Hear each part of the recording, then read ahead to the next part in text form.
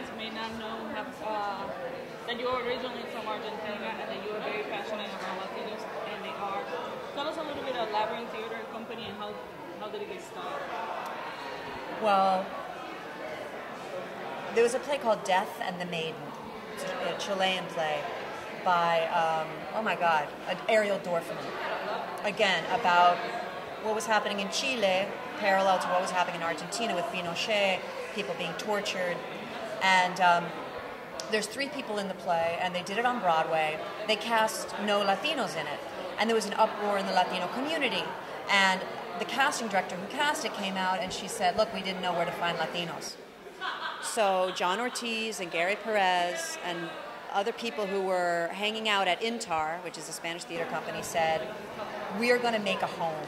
We're going to make a community. We're going to form a community where you will know where to come find us.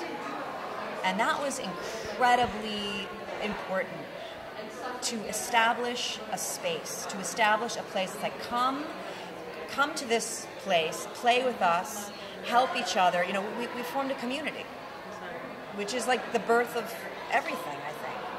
A family, you know, where, especially as actors, we're so competitive with each other, and it's like, there's not enough to go around. And what we made when we made a community was this feeling of like, we're going to make something together. There's going to be enough for all of us, more than enough. And I have a part for you. I'm going to write a part for you. And I'm going to direct your story. And why don't you design my play? We're going to make something about the stories that we have to tell. It's not about competing for the few stories that are being told by people who don't really know who we are. We're going to tell our own stories. So that was pretty important. Labyrinth started as like an actor's gym. We were all in our 20s. We'd meet in this crappy little theater that INTAR gave us. And we would just get together and read our journal entries. We would do things that inspired us. That we, you know, because it's hard to be an actor. You're alone. You're waiting for the phone to ring. You feel isolated. You feel like you're too ugly. You're too fat. You're too whatever. And this was a place where we could come together and get our juices flowing and feel strength by being together. And go, hey, you know what? I had an audition. I'm not right for it, but you should go in for this. Or, you know, helping each other as opposed to all being against each other, you know?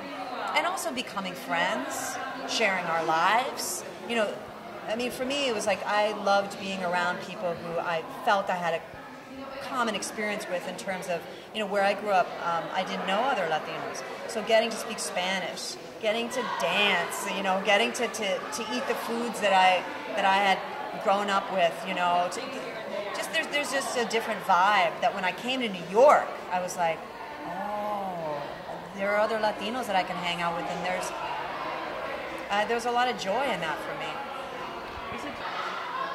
That's a good question. I mean, so much about what we did with Labyrinth, forming a community, was really saying, you know, we're going to define who we are by telling our own stories.